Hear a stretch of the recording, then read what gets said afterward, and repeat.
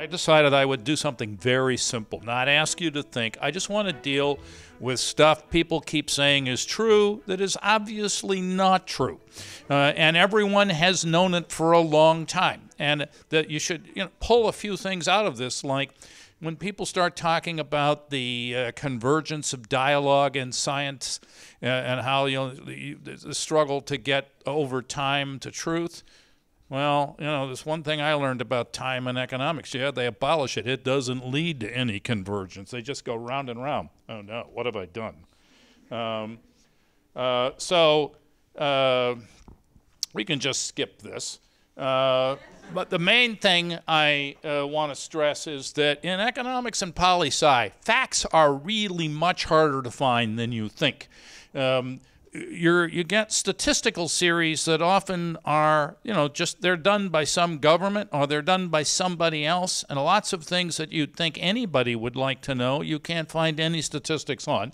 But then pure questions of fact, like who did what to whom, they cannot be found. So I decided I would go into stuff I have researched, pull out from the crypt of horrible examples some things that are commonly said and obviously wrong. Now, my first case, some YSI folks have heard this because I had a sort of direct discussion with Adam Tooze. And Adam wrote a book on the U.S. between World War I and 1931, and he assured us that Herbert Hoover in his moratorium discussions never talked to bankers.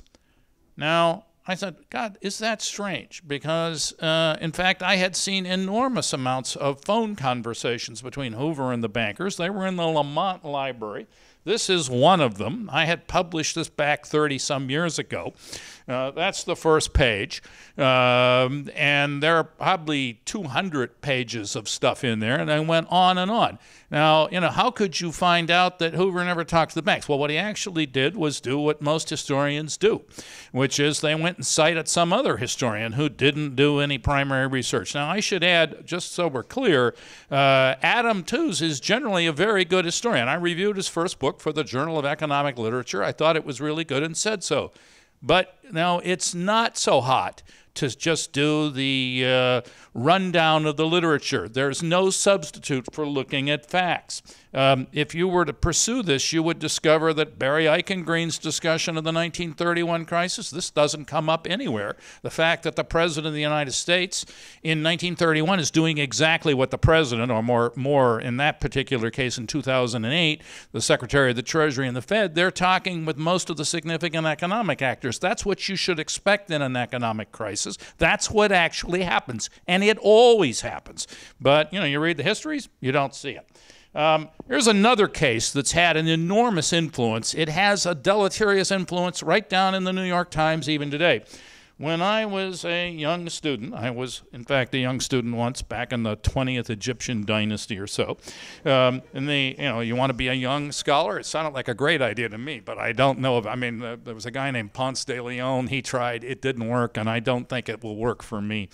So I wish you all well. Anyway, Bauer, Poole, and Dexter wrote a book, American Business and Public Policy. I don't want to be accused of bias.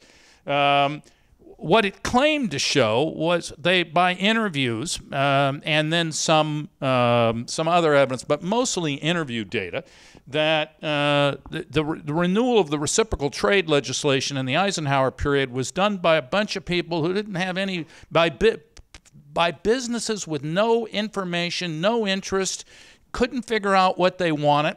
It caused an enormous stir when it was published.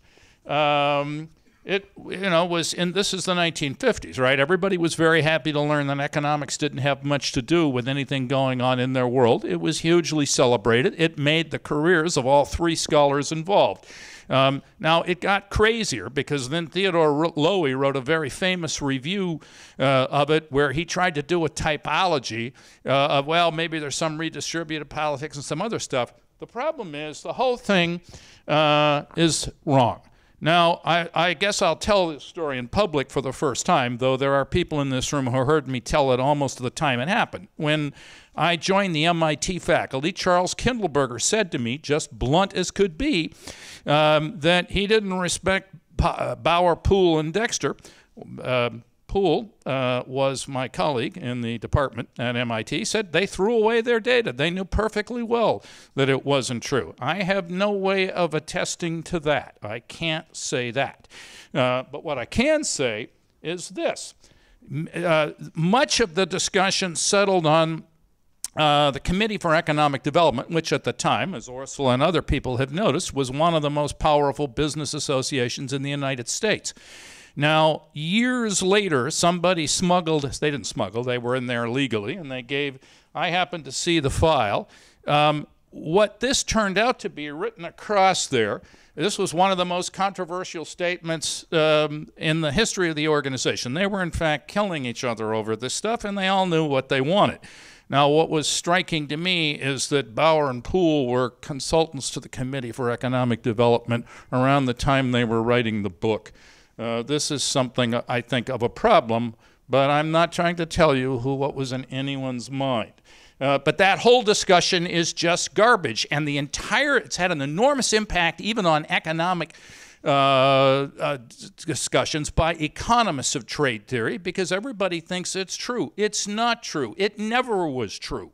Now, my final case is this thing I keep seeing.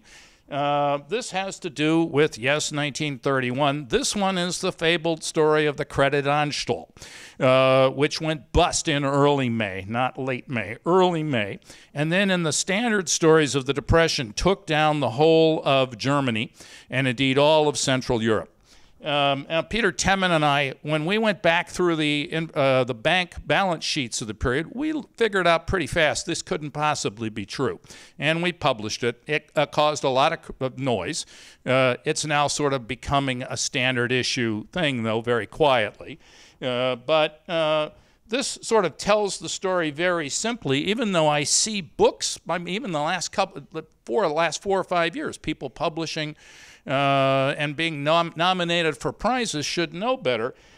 This is a thing, when I was in the French Ministry for Finance archives, I found a Young Plan bond series. And let me see, I don't want to kill myself here. This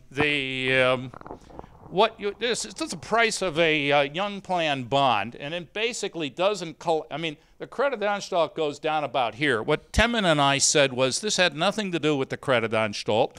It had everything to do with the fact that the Germans were preparing to repudiate reparations. That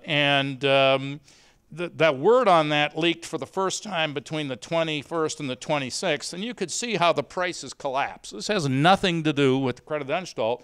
My favorite statistic on this, though this is admittedly a bit arch, is if you look at the end of May, which is right here, this is the gold in the Reichsbank, you can see that there's more gold in the Reichsbank than there was at almost any period in that period, above it. In other words, money was going in, not out of Germany. They had more gold, more foreign exchange, more silver, which some people did hold as reserves.